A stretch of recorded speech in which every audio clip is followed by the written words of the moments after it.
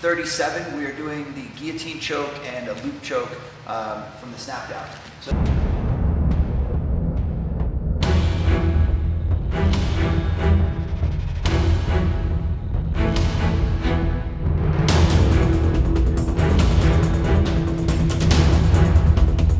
the first one, we have our typical grips. Okay, I'm going to capture the back of his head, I pull down, snap kind of hard, and then I catch as deep as I can. I want my hand to grab the back of my other hand. I'm going to pull in, but I'm going to pinch my elbows and pull to the center of my chest. Okay, so we're here, pull, catch, grab the back of my hand, pull, and then I can get the tap from. I'll snap, get that, pull, and then my outside leg.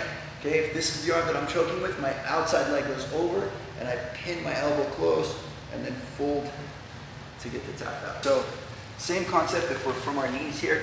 I can do the same guillotine choke. I push, catch, here, grab the back of my hand, pull to guard, and my outside leg goes over, pinching and getting that choke. The second move is a loop choke. I can do it from either of these, from standing or from kneeling. So the first one I'll do from standing, I push so that he pushes back into me. When he pushes back in, I again kind of wrap that collar around his neck, okay? I don't want to be too high up. For this, it's going to be hard to get around his neck. So I'm a little low, push, drop, wrap around the neck. This arm now goes under his arm, okay? It's going to end up going under his arm and behind his head, okay? So we're here, drop. The next important thing is my head has to go through that hole between his leg and his arm here.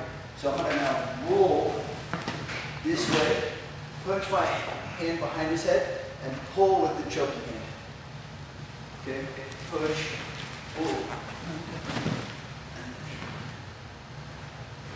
Okay. And then again, for the loop choke, push, he pulls, loop.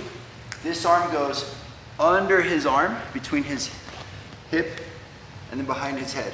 Okay, and to do that, my head needs to also go. If I don't put my head inside, I'm gonna roll, and his body's gonna land on my head. Okay, so I want to dive my head under that pocket. Okay, one more, boom, dive here, hand goes behind, pull here, push here. I'm not grabbing anything with this hand. Okay, if I need to pull more and I'm not getting the tap, I can switch my hips and then try to get up.